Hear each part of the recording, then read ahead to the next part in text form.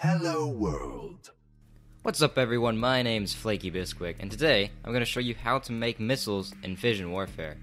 Now, there's not a static recipe for creating, say, a nuclear missile. All missiles are made up of three parts: the explosive, or the payload, the fuel canisters, or the boosters, and the accuracy chip. There are three tiers of accuracy chips and fuel canisters, which go better as the tiers go up. And currently, there are 5 types of explosives: basic, pyrotechnics, chemical, EMP, and atomic. You can mix and match these parts and ultimately create your own custom missile suited for what you want it to achieve.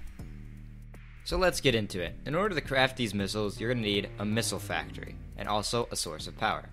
So we'll go ahead and output up the top of this block, place down a missile factory on top of it, and we're getting power.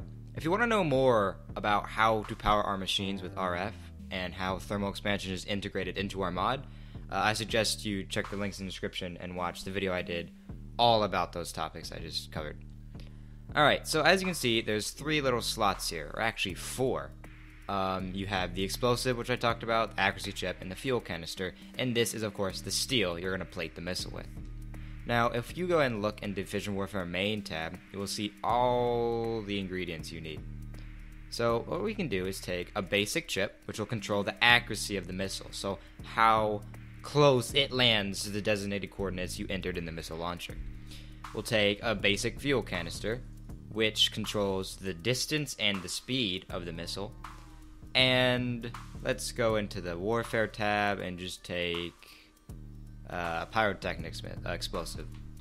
Alright, now, along with some steel of course, we can throw this in the missile factory, and it will make us a tier 1 canister, tier 1 accuracy, and pyro explosive, as you can see by the tooltip. If you wanted to just simply grab a missile, you can get them from the creative tab. Now, that is pretty much how you would make missiles. However, you can put in any combination that you want.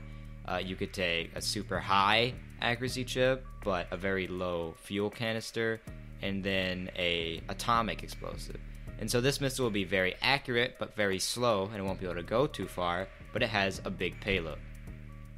Now, if we want to launch the missile, what we're going to need is another source of power, so I can just grab this, place it down, and you're going to need a Launchpad. Just shift right click it, place it, there we go. And now you're also going to need a control panel and a scaffold, or a support frame. Now, you don't actually place these as blocks, because these are items, but when you right-click with them on the Launchpad, they will become blocks. So just right-click the support frame, and right-click the control panel, and it'll place them down. And now if I click on the control panel, which controls the UI of the whole missile launcher, we will see I have power, but I don't have cords.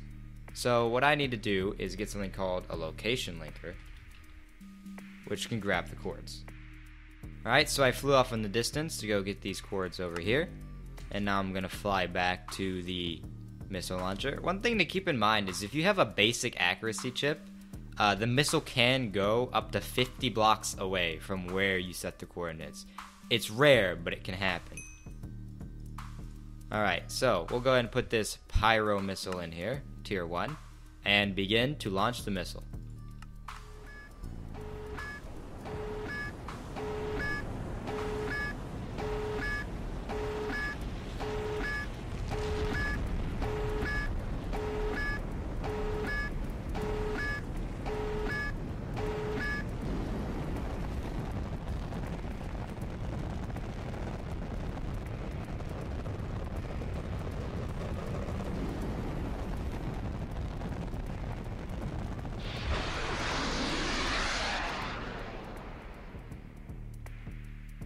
Alright, there it is coming down.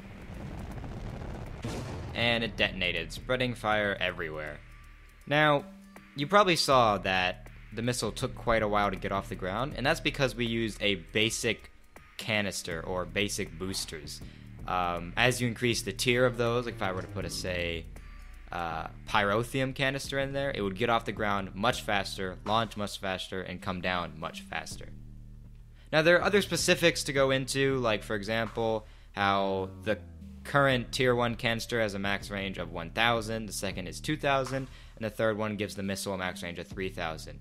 Now these are just the basics of missile crafting and launching in this mod. You can try it out for yourself, which I recommend you do, and if you have any questions, just leave them in the comments below, or tweet at me at TeamMonumental. So that's all I have for today, folks.